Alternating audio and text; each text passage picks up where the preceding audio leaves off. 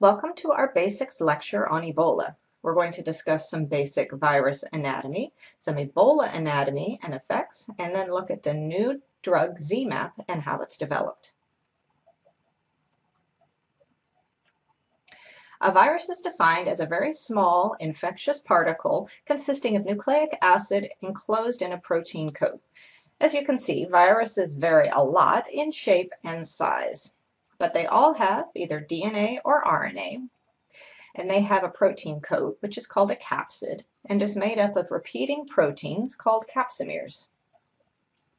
Many viruses, in addition, are surrounded by a membrane layer, shown here, with glycoproteins embedded in it.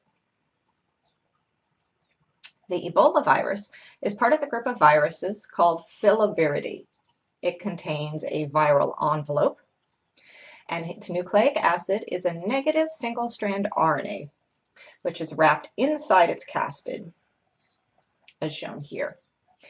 There are an array of glycoproteins along the surface of the membrane, and we'll be talking about those quite a bit.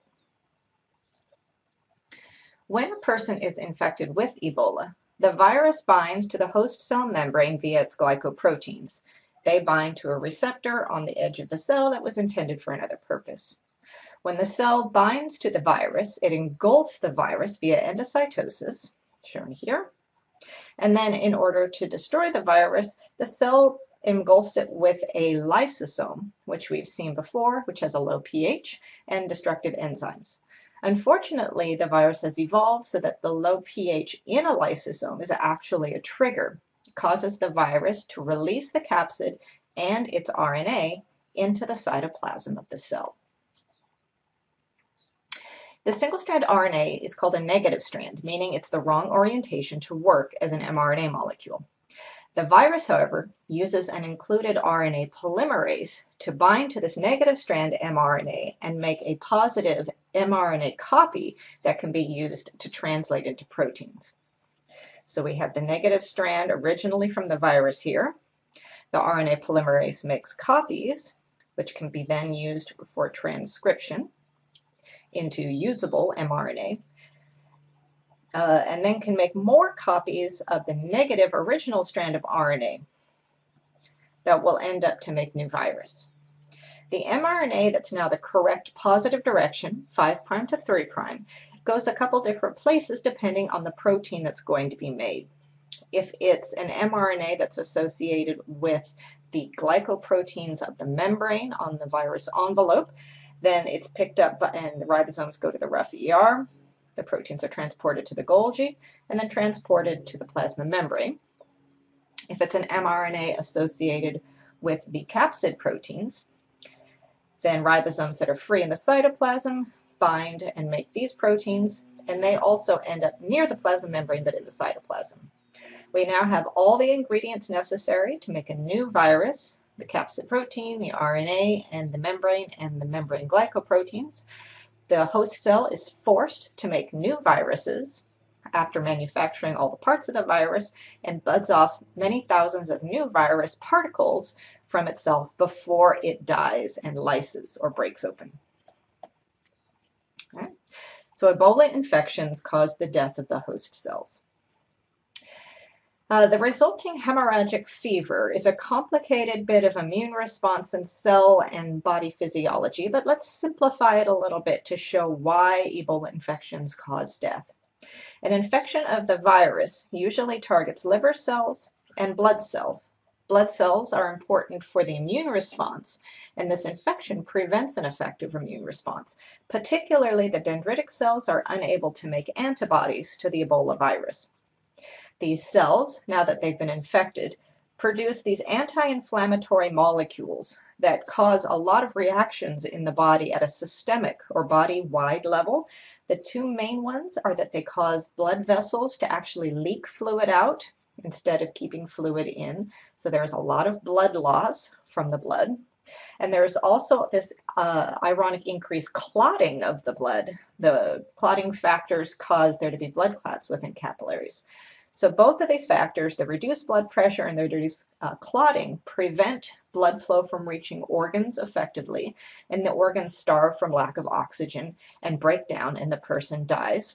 from what's called shock, or organ failure because of low blood. Now, in a normal immune response, the body reacts to the virus by making antibodies that bind to the glycoproteins on the surface of the virus. And this is useful because, first, antibodies can cause viruses to stick together or agglutinate, which prevents them from infecting cells.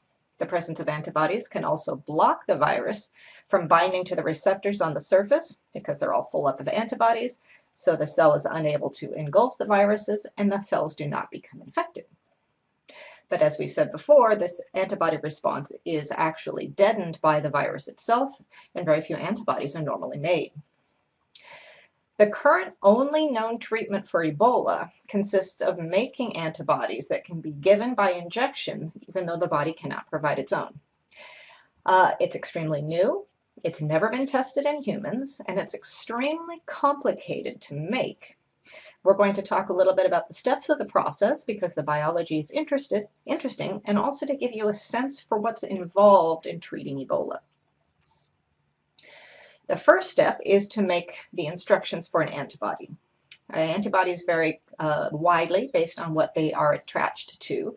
And we can't give people Ebola to have them make antibodies. So instead, we give a broken down piece of Ebola to a mouse, just the glycoproteins. And when you give the glycoproteins to the mouse makes antibodies to it.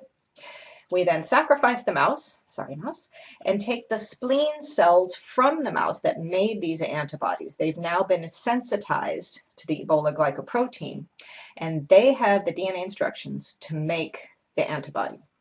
Unfortunately, spleen cells don't live very well outside of mice. They tend to die rather quickly.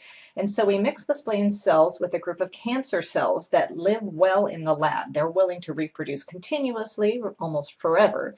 And so this mixture of myeloma cells and spleen cells creates what are called hybrid OMA cells that contain the instructions from the spleen cell and the willingness to multiply repeatedly from the myeloma cells.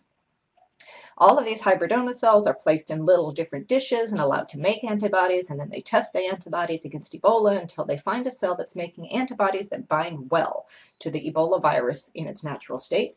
They take that cell and say that's the one that's got the good instructions for making an antibody against Ebola. So we have here a mouse set of antibodies. And in science, we use murine when we're talking about mouse. That means the same thing.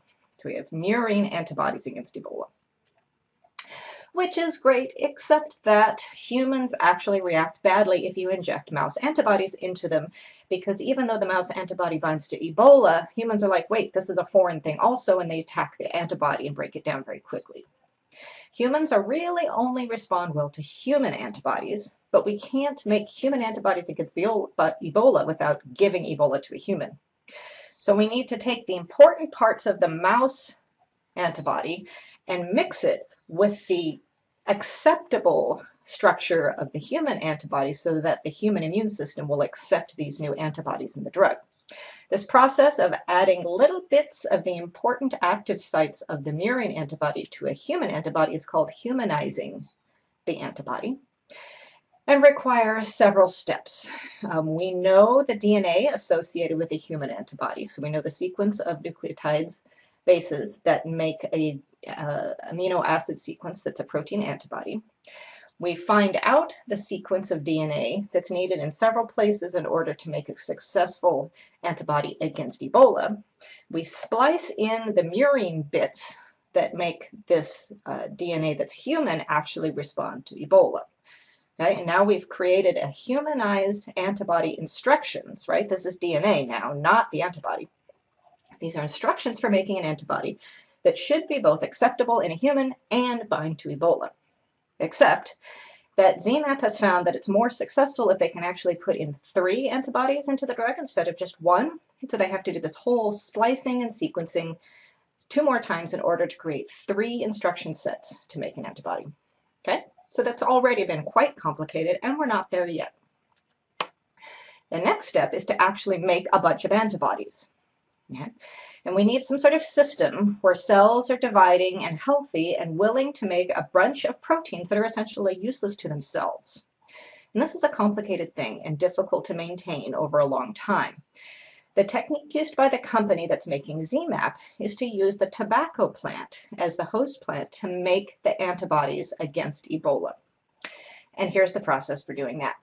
We've generated our DNA instructions for making the 3 antibodies. We're now going to take the DNA from a virus that's good at infecting plants. And we've seen that viruses not only have just DNA, but they have to have the DNA necessary to instruct the host cell on how to make more DNA and more proteins. So there's different instructions in here about how to do the transcription and the translation. They splice in the DNA, draw it here, for making the 3 antibodies. So now we have a very special virus DNA plasmid, that's what we call DNA that's shaped like a circle like this, that has the instructions for making the antibody. This still won't infect a plant, it's just a string of DNA. We also have a bacteria that's normally found in the soil and naturally infects plants. It's called Agrobacterium. Because it's good at infecting plants and giving plants its DNA, we're going to use it. Bacteria in general are good at picking up DNA from the environment, so we put these in a solution together, and that causes the bacteria, in many cases, to pick up our plasmid that we've created that has the antibodies. So now we have a bacterium that has the antibody DNA, as well as its own DNA shown here. We're going to take this bacterium and go to a tobacco plant. In a young tobacco plant, they take a syringe full of the bacterium in solution, and they actually take off the needle and just smoosh the fluid into the leaf of the tobacco plant. That causes the bacterium to actually shove its materials from the bacteria. It infects the plant cell, so that we end up with our plasmid, with the instructions for the antibodies inside the plant cell. Okay. The bacteria does its work. There's instructions for making antibodies here. The plant cell is going to start making antibodies for Ebola, which it's never seen and is not, in fact, even susceptible to. And it's going to start sending those antibodies out into the fluid of the tobacco plant. The tobacco plants have to be grown in a very secure and climate-controlled environment with a certain amount of nutrients and water in order to grow effectively. About 2 to 3 months, they can harvest the tobacco plants, grind up the plants, and separate out the protein fractions, find the protein fractions that include the antibodies, isolate those antibodies, and create a serum. And that serum is the drug ZMapp that can then be kept under cold storage under very secure and sterile conditions and be given to somebody who has been infected with the Ebola virus. And the antibody will attack the virus and help the person mount an immune response to overcome it.